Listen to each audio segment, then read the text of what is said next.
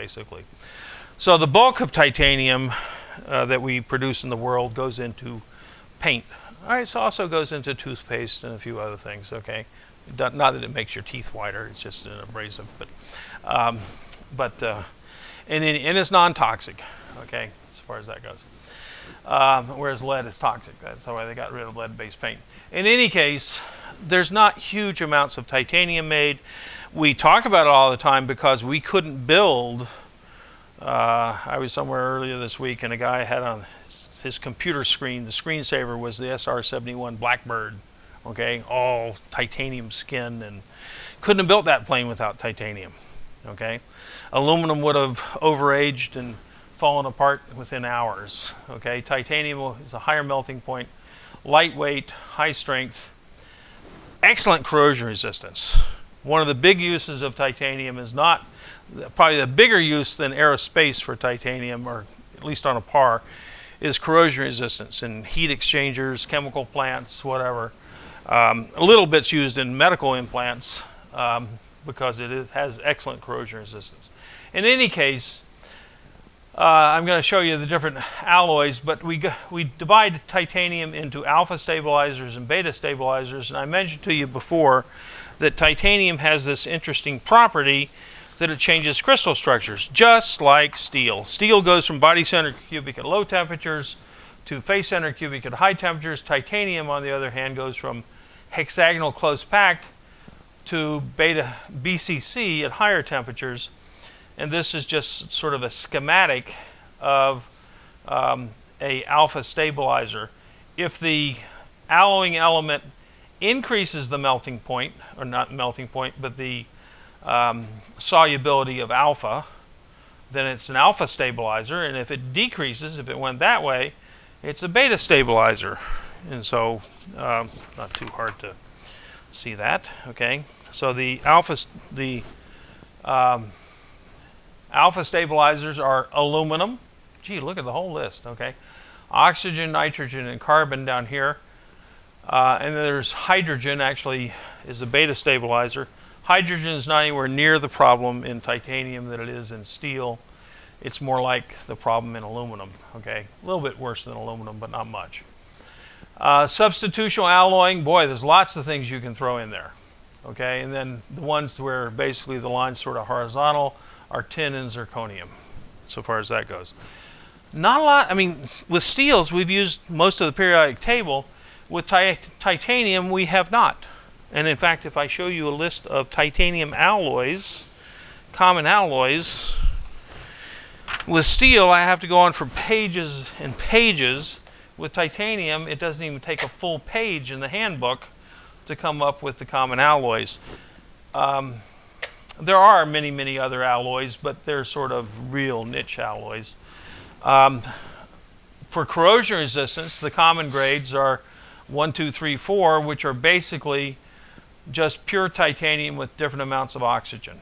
Oxygen is to titanium as carbon is to steel.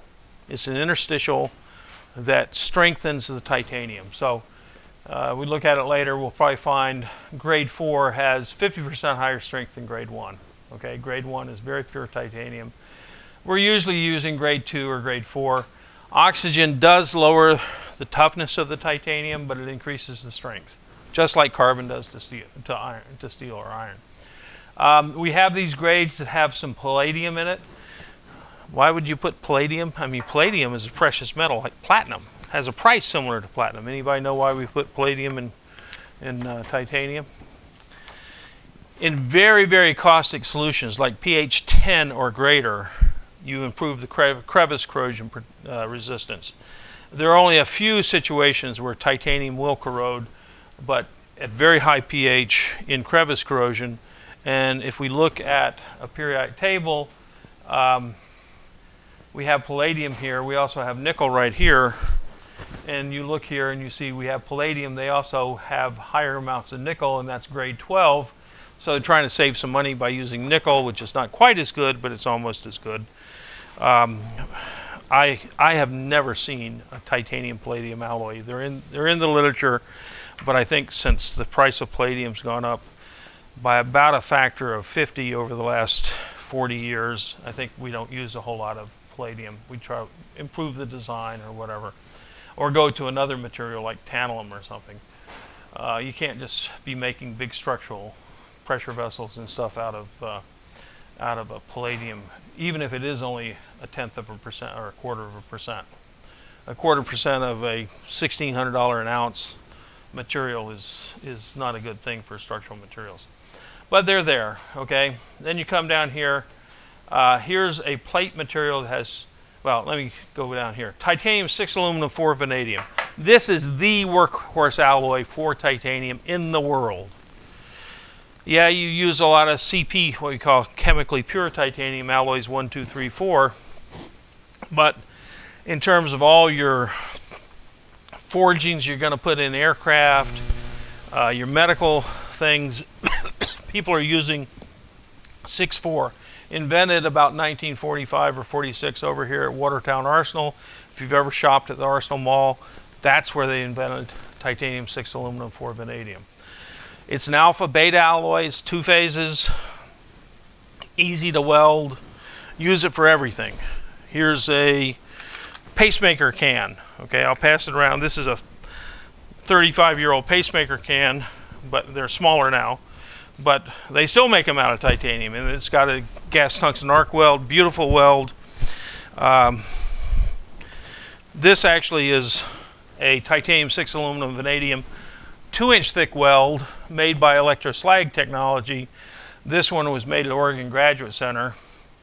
The first one ever made out of, so far as I know, outside of either the Soviet Union or France, was made in the room right next door to us by one of my students about 35 years ago. But then the Navy classified it. This was in the 1970s.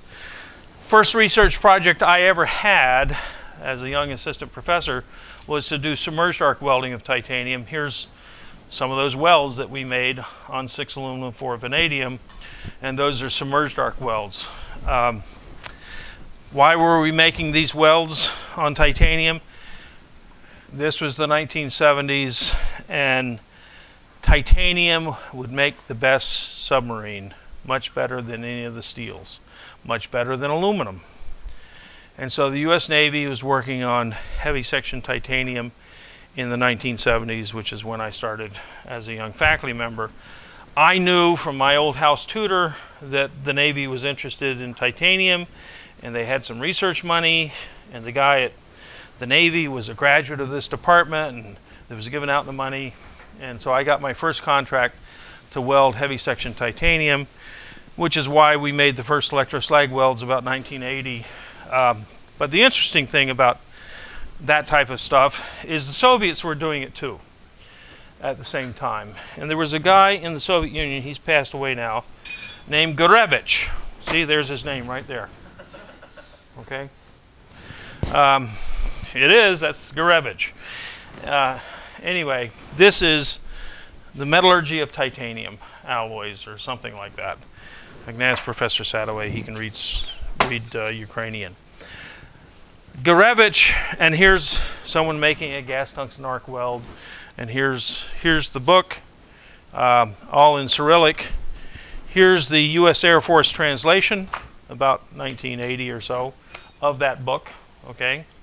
Metallurgy and Technology of Welding Titanium, I guess that's the title. And so the Air Force translated it because Gurevich knew more about welding heavy section titanium than anyone in the world. But interestingly, and so this is 1977 and 76, and I'm reading Gurevich's papers back from the early 70s. And I didn't pay any attention to it at the time because it was just a few years difference. And there were a few years delay anyway in translating of these things. But basically about 1974 or 1975, Gurevich quit publishing. He just stopped publishing any of his basic science of titanium. And then, but I started working on the Navy. U.S. Navy was interested in heavy section titanium for submarine hulls, and they had some problems. Okay, it was expensive. But anybody know what happened in 1980? You ever heard of the Alpha Sub? You ever read or watched the movie The Hunt for Red October? And they had Alpha Subs in there. Those were the titanium attack submarines. I was coming back from Europe, reading on an airplane, reading the International Herald Tribune, and here's an article about the Soviet Union has just deployed the Alpha Subs, all titanium subs, years ahead of the United States. We have yet to this day ever built a titanium sub, okay? Congress hit the ceiling, okay, because the Soviets had leapfrogged us again. When was the first time they leapfrogged us? Sputnik, okay? And they've leapfrogged us a number of times in a number of areas, but this was a huge thing. Titanium subs could dive deeper than the collapse depth of our depth charges, okay? They could go faster underwater than our destroyers could go on the surface, okay? So we had no defense against the Alpha Sub, except the Alpha Subs were all mothballed 2 years later for two reasons. One is they tended to develop fatigue cracks, okay? And they would make a lot of noise because these cracks would start rubbing inside. You could hear them. You didn't have to put on really good headphones to do the sonar to find this out. They may be able to go faster, but you could fly a helicopter up there, and helicopters can go faster, and they could drop a sonar thing in the ocean. And you didn't have to be very fancy because they were noisy, okay? That was good, but the even better thing is, I remember going to a meeting and they said, how did the Soviets solve the creep fatigue interaction? Because it turns out titanium will creep and fatigue at room temperature or below. And what's the temperature of the ocean? It's sort of room temperature or below, okay? And I, at the time, the guys in the Navy had a big group doing development of titanium, and I was being funded by the Office of Naval Research, and so we were talking, and they said, how they solved the creep fatigue interaction. The U.S. Naval Research Lab had studied the creep and fatigue behavior at room temperature of titanium. If you have it under a big compressive stress, it would fatigue very readily. That's what they call the creep fatigue interaction. I said, I don't know. Well, it turns out we learned in 1982 that they hadn't solved it, okay? They just built the submarines, okay? And they ended up with 3 or 4 subs that they could park, and I guess they're a nice museum. Okay, we'll talk some more about titanium tomorrow.